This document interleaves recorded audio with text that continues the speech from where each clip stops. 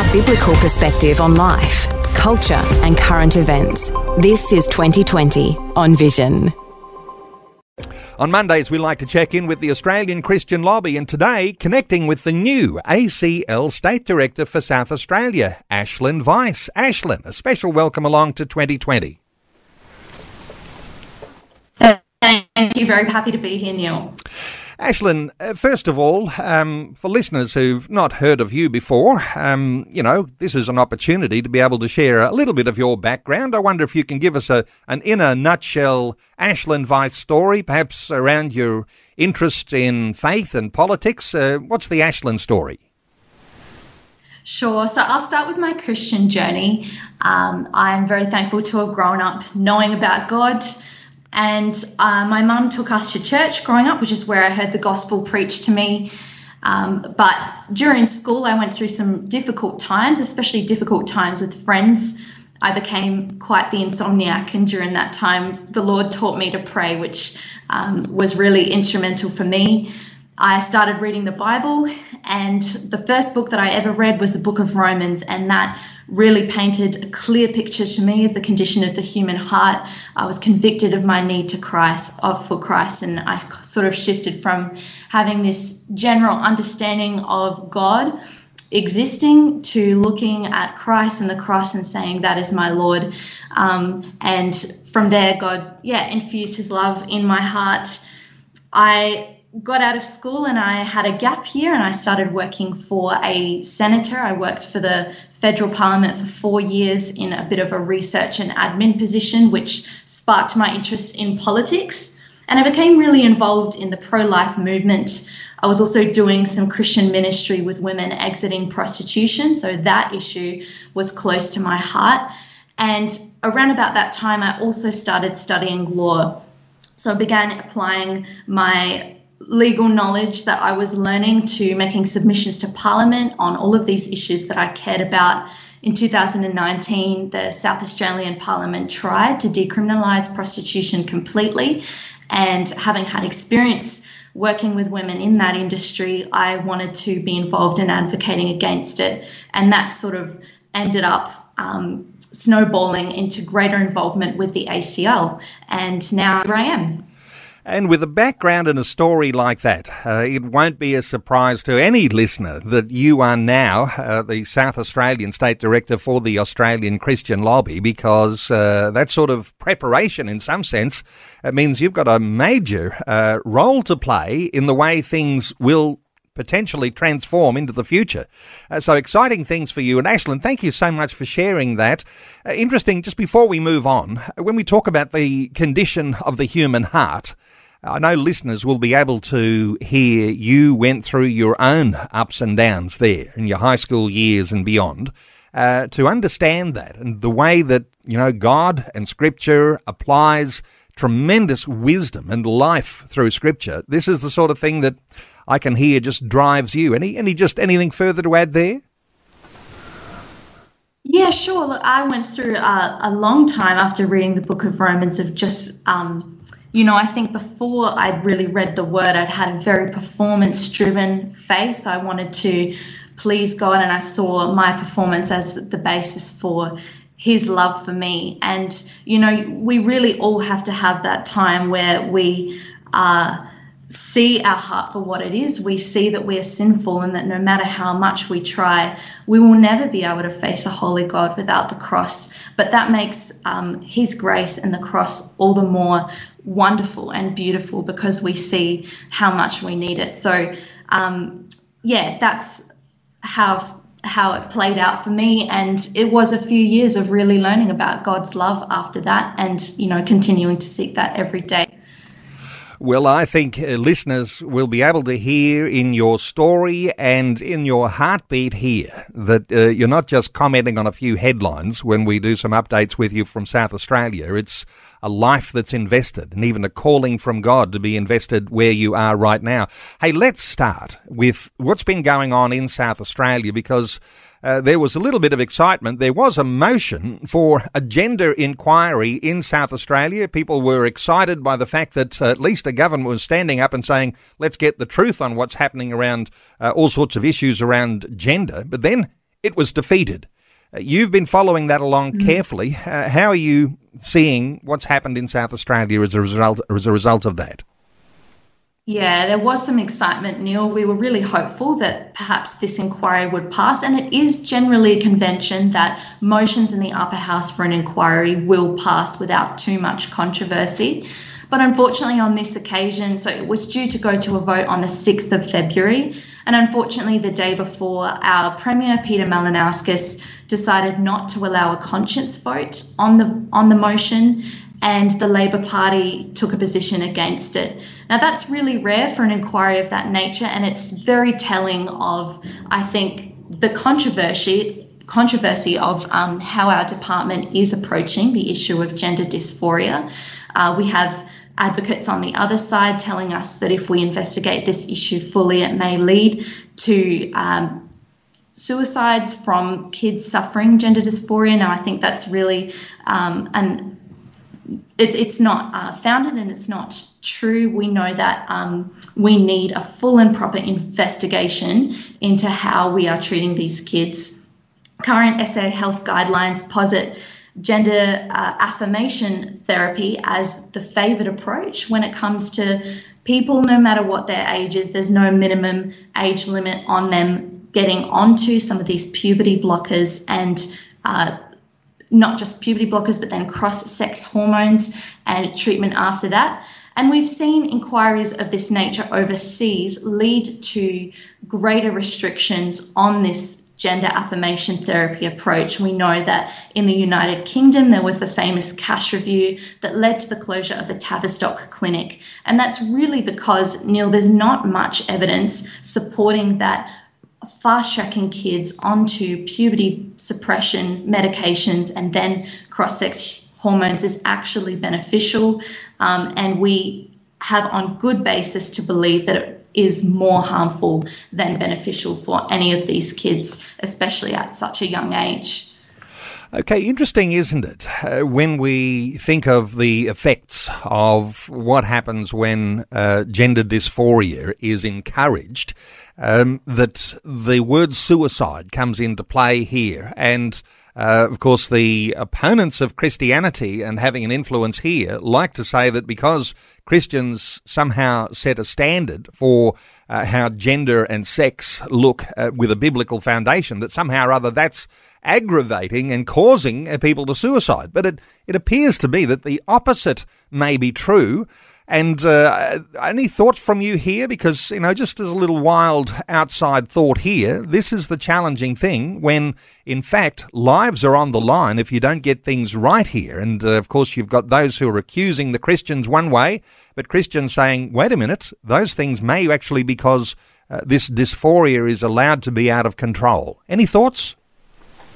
That's absolutely right, Neil. And that mentality that exposing or even exploring the issues on a more balanced basis would lead to something like suicides is founded on minority stress theory.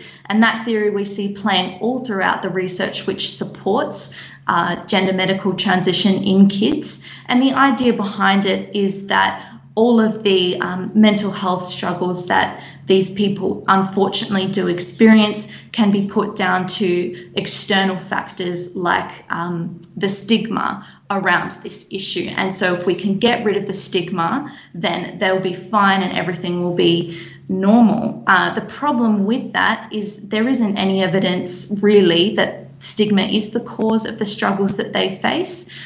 We have, and I think it doesn't take too much common sense to think about the kind of effect that suppressing the natural process of puberty might have on you cognitively, might have on you emotionally and hormonally. So that's why we need an inquiry to be able to talk about this evidence. And it really is coming out. It's also coming out in countries like Finland and Sweden, which have cracked down on taking less of an affirmation approach in kids. And even the Netherlands, which pioneered what we call the Dutch protocol, which is what this whole theory around transitioning people from one gender to the other, where that came out of. Even the Netherlands is now questioning this approach. So there was a motion for a gender inquiry, and Premier Malinauskas did not allow a conscience vote for an inquiry like that to go ahead. Is it dead in the water? Is there no prospect that it might get up again? Is there another move for another motion? Any inside information from you whether that can happen? It's not entirely dead in the water, thankfully. Although the Premier has his reservations towards a parliamentary inquiry, there's potential opportunity for another form of inquiry. I mentioned the cash review earlier. That was called an expert review. So in that format, it's a little bit further removed from the Parliament and may potentially receive support.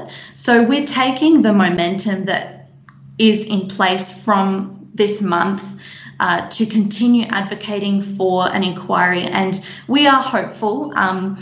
It may be a bit of a fight from here, but there is momentum on this issue, and not just Christians are talking to our Parliament on these issues. Many parents are concerned about the rate of gender dysphoria and in kids, and the limited say that they can have on whether their kids can socially transition and then get onto these gender transition medications. So we're hopeful. Hopeful. That's one way of saying yes, there is possibility. And, for listeners who are concerned, it might even be a prayer point that something like that might bring some truth into the debate. Hey, let's go from South Australia to things happening nationally, Ashlyn. The Religious Discrimination Bill. What's the latest that you can fill us in on here? The latest I can fill in is our CEO, Michelle, did meet with our Attorney General, Mark Dreyfus, a couple of weeks ago. I'm not sure if an update's been provided to you on that already, but that was really good for Michelle to be able to sit down with him face to face and express our concerns, but we're yet to see any final report or exposure draft of this bill. We're expecting for this to come out in March, which is pretty soon, and that's about the same time that the Australian Law Reform Commission will release its final recommendations. Now, there is grave cause for concern, especially for Christian schools. The Australian Law Reform Commission, or ALRC, recently in January released its consultation paper recommending the removal of religious exemptions from the Sex Discrimination Act. And these exemptions essentially function to allow schools to preference Christians or people who align with their religious ethos in their hiring practices. So if the government leans towards the ALRC's recommendations, schools or Christian schools rather, are going to be in a really sticky situation. So that's the key issue that we're trying to advocate on, to make sure that Christian schools and organisations can continue to function with integrity by being able to prefer people who do align and live in accordance with their religious ethos in their hiring practices. And, so important, this issue around Christian schools. There are those who are even making a prediction. This may be the end of Christian schooling as we know it if these sorts of provisions in a religious discrimination bill like this get up. Any thoughts from you as to, are you optimistic, or is this something, are you pessimistic about what might happen out of this? Oh, look, I'm hardwired to be an optimist, but I think it is very concerning. And if those exemptions are scrapped and nothing like a positive right, for example, for schools to continue doing what they're doing, if nothing like that is implemented in its place, it will be the end of Christian schooling as we know it. And look, this discussion has been going on since 2017 with the marriage plebiscite. The then Prime Minister Malcolm Turnbull commissioned the Ruddock Review into religious freedom, and he said that one of his concerns was Christian schools on this issue. And you and I both know that Christian schools are so important. And we also know from research that the reason why Aussie parents send their kids to Christian schools is because they want their children to be educated in a distinctly Christian environment. So there's a lot of reason to be concerned, but we just have to keep praying. We have to keep advocating, and we don't want to give up ever. Times are changing. Let's keep with Christian schools, but zero in on New South Wales, because in New South Wales there's an e-petition that wants to take away public school parents from their right to choose special religious education. What's the latest that's happening in New South Wales? Yeah, so you're right, Neil. There is an e-petition that wants to remove the right to special religious education, or SRE. So currently in the New South Wales Education Act, there's a requirement for public schools to allocate time for SRE, which presents an opportunity for students to explore Christian foundations. Now, my understanding is those subjects are generally elective, but, you know, far more parents are concerned that public education is increasingly moving away from Christian values and becoming a platform for more controversial ideologies. When Christian education or Christian teachings are removed from schools, it's often replaced with something else. But we really want to protect this special opportunity that New South Wales has to be able to continue offering religious education. So we're campaigning on this issue. We want to make sure that kids are able to learn about our Christian history, about what religion is, what Christianity is. And undoubtedly, it's not just those in New South Wales who ought to be concerned there, because they'll be talking about this right around Australia. A quick update, any thoughts here from you on deductible gift recipient status for charities? This affects Christian schools, it can affect churches, no doubt. In fact, it's got a very, very wide application. Any updates on DGR?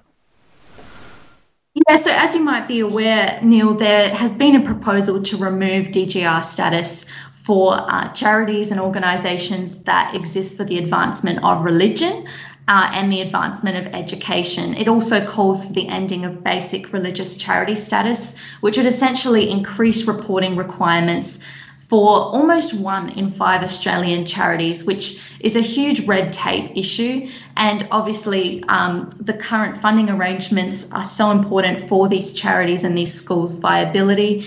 Non-government schools and religious charities are non-for-profit, and without the DGR status, they will be struggling. So the final report on this inquiry is due on May 11th. So we want to advocate and I guess make known to our MPs that the advancement of religion and advancement of education need to be protected in our country. Okay, one more quick one.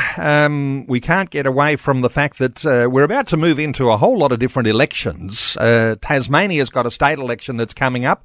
There's a special focus from the Australian Christian Lobby. Where are you going to be focusing your resources on letting Tasmanians know what to look for as they cast their votes? We're going to be focusing on parental rights. This election is in 26 days, on the 23rd of March. And the reason we're focusing on parental rights is because we've seen various proposals where parental rights will be jeopardised in Tasmania. The classic example of that is the conversion therapy bans, where parents will have, if passed, parents will have little say over children's decisions to undergo gender transition. So we want to campaign on this issue. In fact, the conversion law currently being proposed in Tasmania is certainly not as bad as the law in Victoria, and that was really out of response of a huge backlash from the original Tasmania's Law Reform Commission's proposal for conversion legislation that was quite extreme. Nonetheless, we see it as really important to just inform voters on where candidates stand on the issue of parental rights. So we've got a website up at the moment, tasvotes.org.au, where people can have a look and see where the candidates sit on this and a number of other issues so that they can make an informed vote. Well, what a great update for things that are happening not only in your home state of South Australia, but things going on nationally and in New South Wales, and with the Tasmanian election looming. Wonderful insights today and great update. Thank you so much, Ashlyn Weiss. Ashlyn is ACL State Director for South Australia. Two websites there to mention, the acl.org.au website. No doubt there's a link on there too to the one that she mentions around the Tasmanian state election, tasvotes.org.au. So acl.org.au and tasvotes.org.au. You'll be able to keep abreast of information as things are happening and developing, because these are major issues that we're talking about that change the very fabric of our culture. So it's worth monitoring and taking action wherever you can. Ashlyn, thanks so much for sharing your thoughts and your heart with us today on 2020. Thanks very much, Neil. Thanks for having me. Thanks for taking time to listen to this audio on demand from Vision Christian Media. To find out more about us, go to vision.org.au.